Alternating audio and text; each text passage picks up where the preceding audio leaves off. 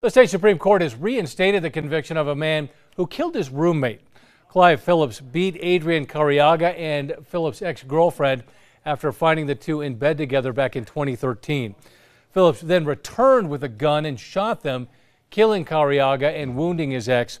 He was later convicted for voluntary manslaughter and aggravated battery over Carriaga's death. The Court of Appeals tossed out the conviction, ruling that it violated Phillips' protection against double jeopardy. But the justices disagreed with that assessment, saying Phillips used different weapons for each attack and, quote, applied distinct uses of force with each.